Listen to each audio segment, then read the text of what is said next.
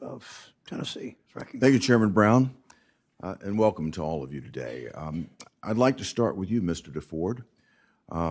First, I'd like to congratulate you on being named CMA's New Artist of the Year. That's quite an award, and it's great to see another Tennessean here at the Capitol, so welcome to you. I'd like to stay on our state for a minute. Yes, sir. Our state is facing a grave threat from drug overdoses. In fact, we have the number 2 mortality rate in the nation in Tennessee. Yes, and according to the Tennessee Department of Health, the majority of these overdoses are linked to illicit fentanyl. Yes, sir. Every time I talk to Tennessee sheriffs, they tell me that each month is worse than the month before it in terms of drug overdose and drug trafficking.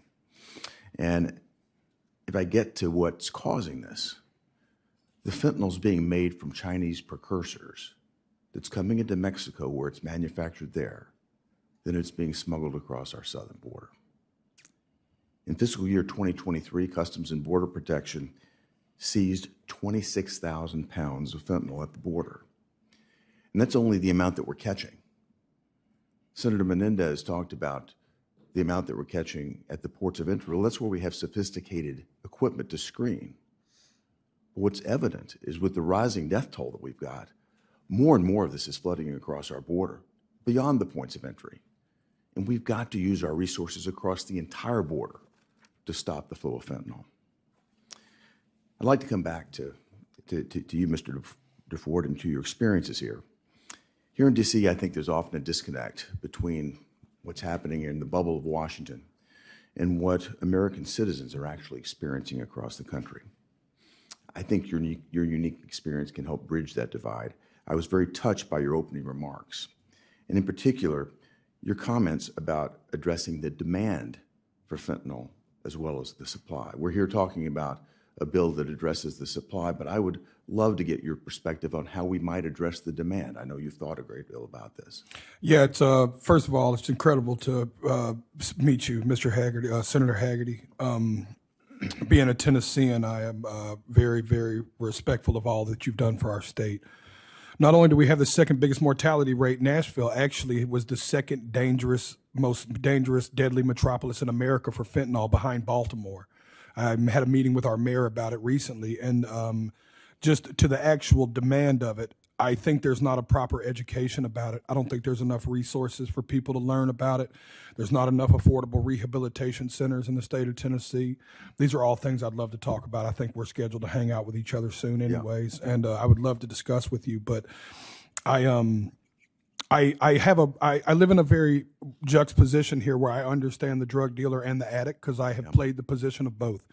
And unrelated, but to Mr. Kennedy's point, I agree with you, Senator Kennedy. I believe that chart is about as ass backwards as it could be, excuse my language.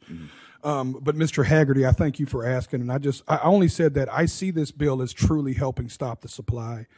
But as always, the problem with Capitol Hill is that's a bunch of y'all in here fighting to fix half the problem, and we do have a whole problem here, Senator Hagerty. Well, I look forward to continuing our discussion about that when we meet together later today. Thank you. Thank you. I'm excited. Next, I'd like to talk about the way we deal with the sort of violations that take place with respect to fentanyl. On December 16th of 2022, Attorney General Garland released a new DOJ policy that restricts the charging of crimes with mandatory minimum sentences and discourages prosecutors from charging the most serious, readily provable offense.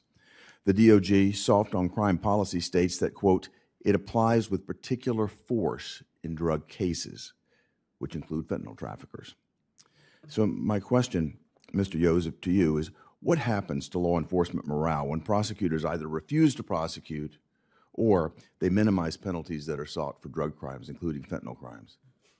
Well, I think there's a bigger picture here, and that is that the majority of violent crime in every community is committed by a small percentage of people, and certainly the drug trade. That's certainly what the sheriff and the chief of police of Memphis told me too. They know exactly who they are. So when we're able to apply pressure and take people off the street who prey on the people within our communities, we have an impact on the quality of life in the community. When we're unable to do so, then we see the problems that we see in a lot of cities across this country.